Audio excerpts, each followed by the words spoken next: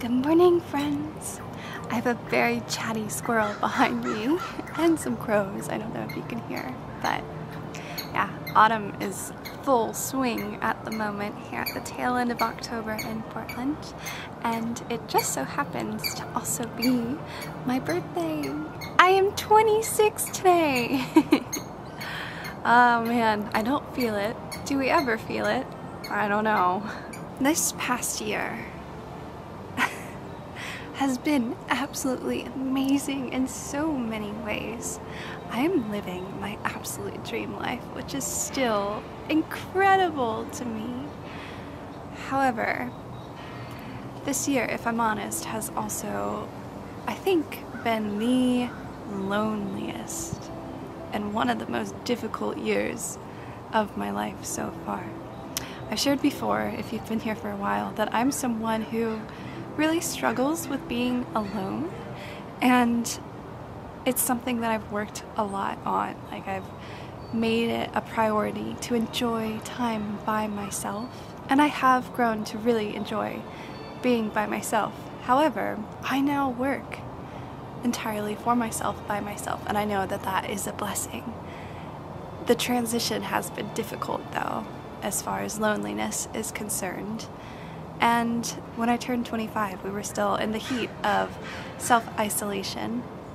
And I've had so many friends move away this past year. So 25 for me was extremely lonely. And I'm someone who really struggles with the birthday blues ever since I was like 10 or 11 years old. I can remember whenever I was in 4th grade was the first birthday where I felt genuinely so sad on my birthday. And there are many reasons. I think we'll dive into those later. But it's Wednesday, and most of the population has to work today. So until the evening, I don't have anyone to celebrate my birthday with. I'm going to be alone on my birthday. But I am determined to not have the birthday blues today and to enjoy this birthday by myself. And I have you all to share it with, so thank you so very much for being here. This makes today all the more special. I have a lot of plans for the day, the first of which is to go to my birthday bridge, which if you've been here for a while, again, you'll know that each year on my birthday I like to go to this bridge. And this year I'm going by myself, really truly. Last year I went by myself, but I brought Monsieur Rue. Well, he's with Landon at work today because I'm gonna be gone all day. Oh no, I ruined my outfit. There we go. So yeah, I'm going to go visit my birthday bridge and do some other really fun things as well. And I do just want to say that I am so blessed with many good friends and great family, and of course this community. So I know, and I am very, very grateful for the people in my life. I do just really struggle with feelings of loneliness, and I will always consider the year of 25 the lonely year. But I'm so glad to have experienced it and to have gone through it, because I think that I am genuinely so much more comfortable with myself, and hopefully this birthday will be a reflection of that. So friends, go ahead and make yourselves a steaming cup of tea or coffee, grab your coziest of blankets or sweaters. Get comfy, because we have birthday bridges, bookshops, cafes, art museums, and more to go to. Cheers!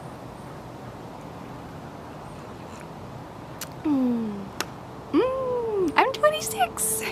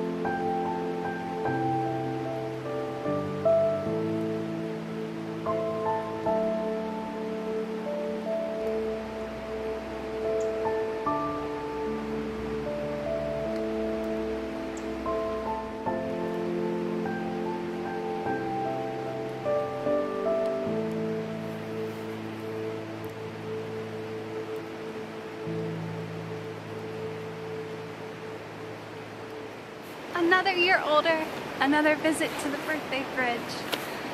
Oh, so many emotions, but overwhelmingly grateful for the life that I live. Oh, happy tears have been cried. Now time for a haircut. Let's take a ride. I've got the perfect place in mind. We've got an hour or so to hide.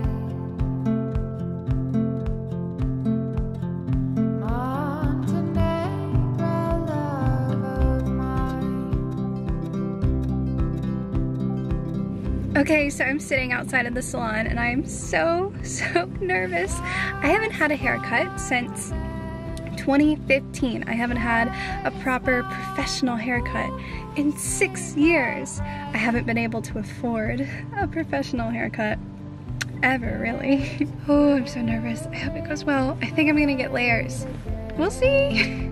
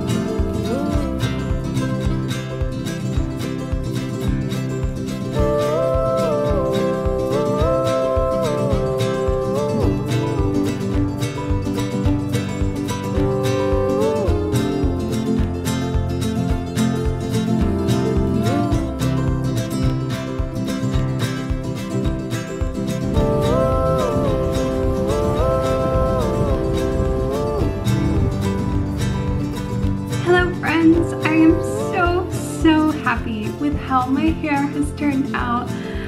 That was such a good birthday gift to myself. I have Lindsay at Ginger Salon. They have multiple locations, but the stylists work at the different locations, and Lindsay was so good, so nice, and I had a lot to say about the kind of hairstyle that I wanted, and she listened well and did exactly what I wanted, and I'm so happy. It was such a treat. That being said, I am absolutely starving. I've just come home really quick before going back out. I'm going to go get lunch with my friend Talita. And I'd say that in this year of getting really good at being alone, an unforeseen side effect has been the amazing friendships and community that I've formed through this process of being okay being alone. And I had this huge realization a few months ago, actually. And it's so obvious now that I'm familiar with it, but prior to realizing this pattern that I put myself through in life, it was really toxic. And the thing that I realized about myself is that in a social situation, if I'm hanging out with someone or multiple other people, I am entirely 100% focused on the other people's comfort, the other person's comfort. Like, I care a lot about what other people think of me, rather unfortunately, and I want people to like me, and I want to make people comfortable. And so when I'm with another person, I focus entirely on their comfort and whether or not they're enjoying themselves. And I realized I don't even stop and ask myself, do I enjoy this person's company? Am I having a good time? Am I enjoying myself? And the thing about walking the line of trying to be whatever other people want you to be, or like be whatever is the best for them rather than being yourself, is that people can tell. Like, you come off as not very confident. You come off as maybe a bit odd, or at least I have in my own personal experience. And when I realized this about myself and decided to start focusing on enjoying myself and being around people whose company that I really enjoyed, I became more confident. I started having more fun, and I think that fun is contagious. And I've suddenly found myself with a wonderful, amazing group of friends. People that really truly lift me up and help me to feel good for being who I am and who I genuinely enjoy spending time with. And one of these people is my best friend, Talita. So I'm going to get lunch with her. She's a person who, after I hang out with her, I always feel filled up when I'm around her. We laugh, we have so much fun. She's so encouraging. She's always been supportive of me in my dreams. We've been best friends for about 2, maybe 3 years now, and I really value her friendship. So she's definitely a good friend, one that I'm very happy to celebrate my birthday with today. So I think we're gonna go walk and probably get Thai food because it's our favorite. Let's go, friends. Hola! Vale, estoy hablando en español, pero Talita, ¿quieres decir algo para mis suscriptores que hablan português? Ella es de Brasil. Sou do Brasil, sou amiga brasileira de Morgan, desde que me mudei para Portland, que nos tornamos amigas, e eu tenho uma notícia de primeira mão para dar para vocês. Morgan vai visitar o Brasil em breve, comigo e Oliver. Estoy muy emocionada. Tengo ganas de visitarte en Brasil. Vai me visitar no Brasil. Vocês vão acompanhar tudo.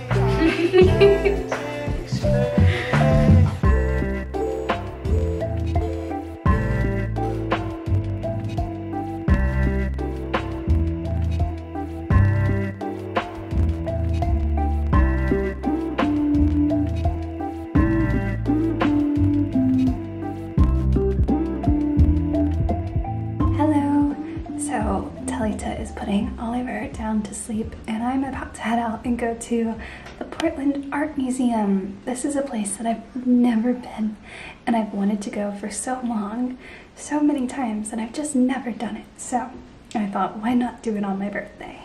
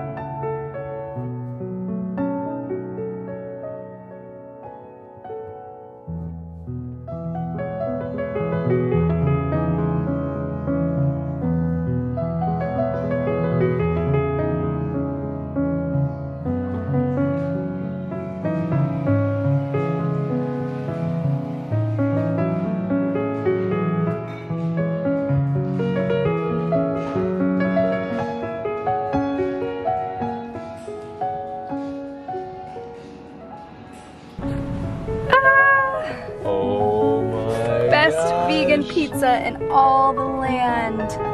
It looks so good. I'm Yay! Best birthday dinner. The healthiest. Absolutely. And happy birthday to you. Happy birthday to you. Happy birthday to you. It's way too high. It's fine. Happy birthday to you.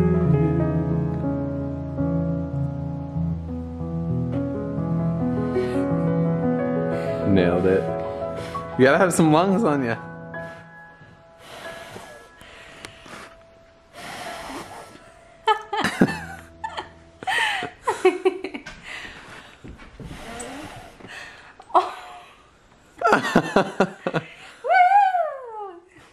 So hindsight's 2020 in that you don't usually put candles in hot cakes. Oh. They're totally melting into it. Waxy. I love it. Ooh, yay! Amazing. I love it. Thank you so much, Lynn. No problem.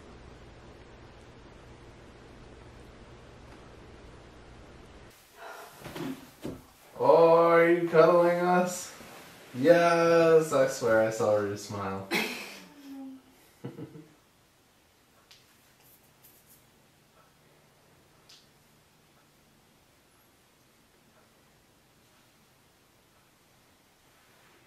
I love it so much. Okay, so my all-time favorite song is The Society of Cross Keys from the soundtrack of The Grand Budapest Hotel, which is a Wes Anderson movie that I absolutely love. And so for my birthday, Landon made me this cutout. And it's actually a giant projector, right? Yeah, you want to see it? Yeah, I want to see it. Let's put it together. All right.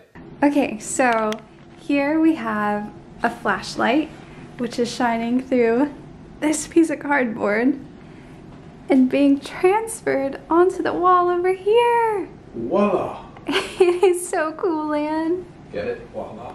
'Cause we were meant to be together. It was written in the stars.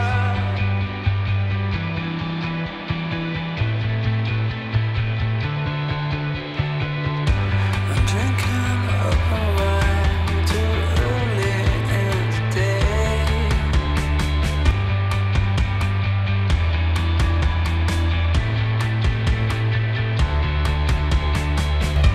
I'm looking out the window, thinking to myself, how did I end up here with this opportunity? 'Cause we were meant to be together. It was written in the stars. See the signs are in the weather. How they dress are driving us. 'Cause we were meant to be together. It was written in the stars. See the signs are in the weather.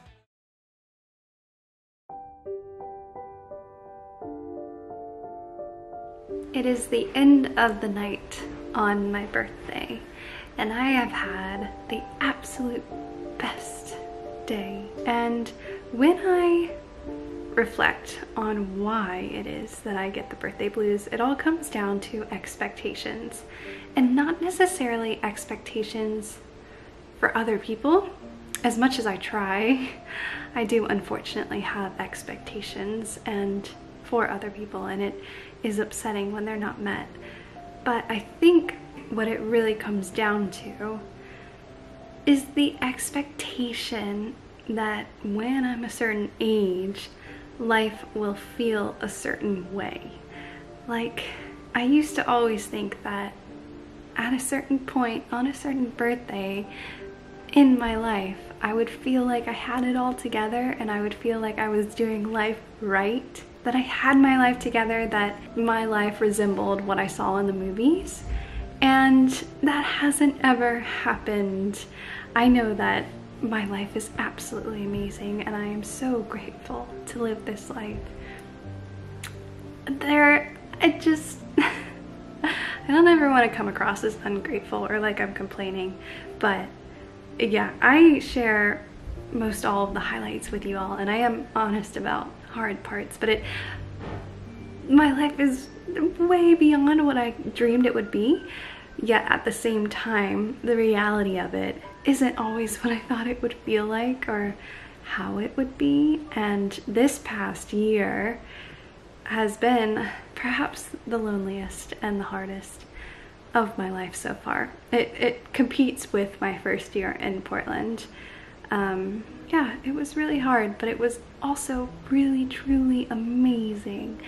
And I had major birthday blues yesterday, but today, on my actual birthday, I determined to enjoy it, and I determined to have fun being by myself. I did not want the fact that I had to celebrate mostly by myself to bring the birthday blues upon me, and I think I did a really, really good job. Today was so much fun, and I felt really good in my own company, and then seeing Talita and obviously spending my time with Landon were just cherries on the cake, if you will. Cherries on the birthday cake. Needless to say, time spent with them, especially with Landon, was made extra sweet by the enjoyment of, or just the knowledge that I could enjoy my time alone, if that makes any sense. And so I've talked about two really big lessons that I've learned this year. The first was how to be okay with being alone. The second was to foster relationships in which I feel good with my friends, that I enjoy myself when I spend time with them, and to focus on my enjoyment as well as their enjoyment, not be so hypersensitive to whether or not they like me or are enjoying my presence, but to ask myself, am I having a good time as well? And in doing that, my friendships got so much better. And the third, which plays into the birthday blues and life expectations, the third is to learn how to measure the value of my own life and my successes outside of numbers, outside of money, outside of likes, outside of algorithms, and even beyond, outside of the opinions of others. Learning what truly makes me feel fulfilled in my life, and learning to love myself through the lows and even the ups, to allow myself to enjoy the ups. Yeah, learning or redefining success and monitoring my expectations and seeing if they're actually realistic. And I talk about these things in hopes that someone will find them relatable, because friends, I want you to enjoy your lives. I want us to enjoy our lives. I want us to enjoy spending time by ourselves.